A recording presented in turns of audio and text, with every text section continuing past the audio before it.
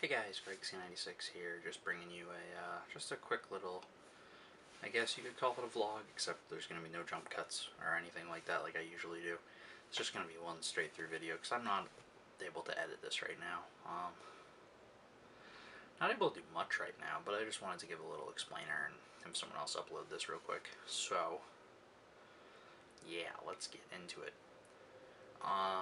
Today is, what's today? Today's Wednesday. September 28th-ish, I think. Something like that. It's almost October. Happy almost October.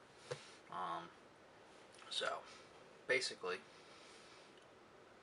about a week and a half ago, I got hit on the head. Exactly how does not matter, but I took a pretty hard hit on the head. Gave me a concussion, pretty bad concussion apparently. So I've been dealing with that, so that means right now I'm dealing with no screen time, no looking at screens, so no smartphones, no TV, no computers. I'm not at work, I'm not in class, I've been basically just home, sleeping. So I'm not allowed to do much of anything. Like I said, can't even sit down at a computer to edit this, so I'm going to have someone else upload it even. Yeah, not a lot of fun. But, yeah, so it's not that I have quit YouTube or anything like that.